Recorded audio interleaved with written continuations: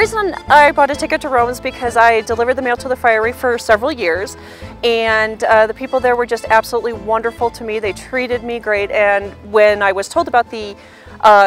raffle to Rome, I thought, well, it would be a good opportunity for me to give back to the friars and buy a raffle ticket as a donation.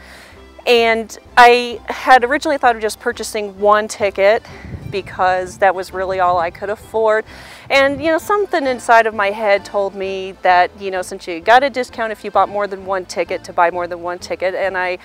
elected to buy 3 tickets, and in buying 3 tickets was probably the best thing that ever happened to me, because it actually was my second ticket that was the winner for the trip to Rome. It's not something that I can afford to do, and I think this was an absolute dream come true and a miracle that I won, because I was able to have the opportunity to go to Italy.